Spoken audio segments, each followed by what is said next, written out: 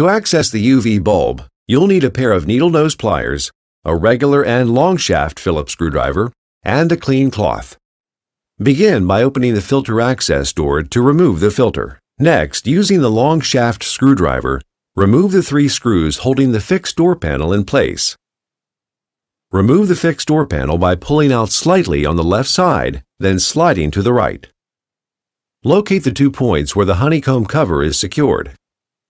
To remove the cover, first lay the Guardian Air on its back. Then, while holding the nut with the needle nose pliers, loosen and remove the first cover screw. Repeat for the second cover screw. With both screws removed, lift and position the honeycomb cover out of the way as shown. Remove the old UV bulb by grasping it and sliding it from the ballast. Next, install the replacement bulb using the soft cloth.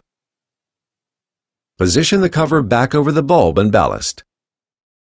Tighten both screws and secure the cover in place. Stand the unit upright. Align the fixed door slots with the large washers on the unit. Rotate the door and then slide it to the left under the washers as shown. Secure the door in place with the 3 screws removed earlier. Place the filter back inside and close the door. The UV bulb replacement is now complete.